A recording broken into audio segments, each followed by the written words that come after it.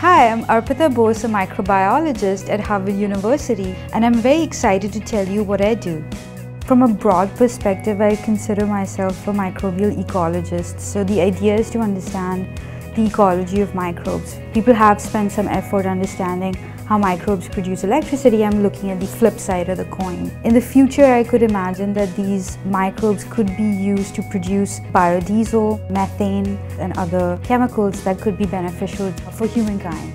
I make sure that I do something important every single day. I think I was in 9th grade. It was the first microbiology class. They brought a microscope in lab and they had some pre-stained slides. You look at that slide, there's nothing on it. And you look at it through the microscope, it's full of life. And I was like, oh my God, this is so cool. Microbes rule the world. They really do. If you think about it, you have more microbial cells in your body than you have human cells. It's something you cannot ignore. I love being a scientist, and every single day I can put as many hours as it takes to do my job. The fact that I chose a scientific path is because of the original curiosity that I had for living things. L'Oreal Fellowship was more important to me than you guys will ever know. I have tried to mentor graduate students and undergraduates and have seen that a lot of female students will gravitate toward me naturally. It's a lot of fun to be a mentor and it's very rewarding. I think with STEM fields, there are always people who'd help you, and not to be shy